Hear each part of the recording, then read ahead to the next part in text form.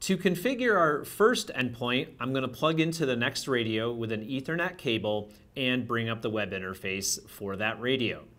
The default IP address on this radio is still in use of .100.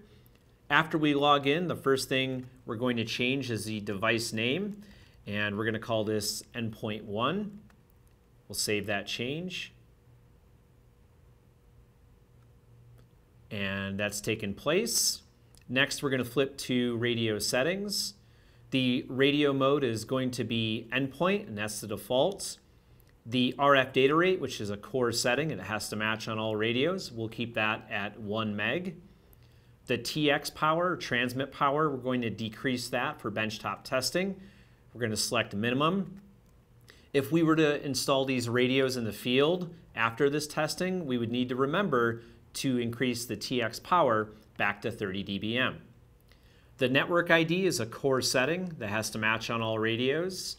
We'll select 544, which is the network ID we're using for all radios.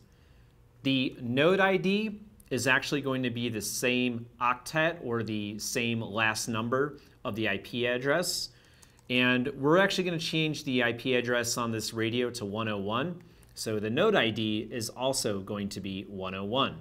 The radio hopping mode, another core setting that needs to match. We'll leave that on, and we'll save those changes. Now that those changes have been saved, we're going to navigate to the network page. And here is where we're going to change the IP address. We're going to make this unique for the network. So 101 is what we decided on. We're going to apply that change. And once we do that, we will no longer be able to access this radio on the .100 address.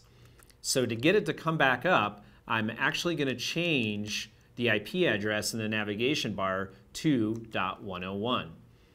And once we change that, the radio has reloaded and it's now on its new IP address. The last radio we're going to configure is our second endpoint. The first change we're going to make in this radio is the device name. We'll call this Endpoint 2 and save that. In the radio settings, it's an endpoint. RF data rate is 1 meg. The TX power, we're going to decrease that to minimum. Network ID, as noted before, is 544.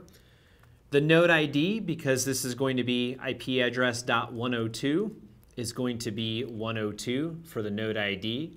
Hopping is on. We'll save those changes. The last change we'll need to make is in the network page.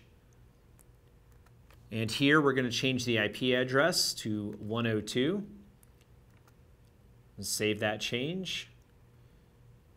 And let that run for 5 to 10 seconds to ensure it's actually taken place. Then we're going to change the IP address in our navigation bar to 102. And once we do that, we should see the radio come up under the new IP address. And that completes the configuration of Endpoint 2. Now that we've configured all 3 radios, we should have connectivity to all radios in the network. To illustrate this, we're simply going to try to log into the web interface of each radio. We left our Ethernet cable plugged into Endpoint 2, but we still should be able to access 101 and 100 over the air. If I reload the page for 101, we see that it comes up. If we do the same for 100, which is our gateway, you'll see that the page reloads successfully.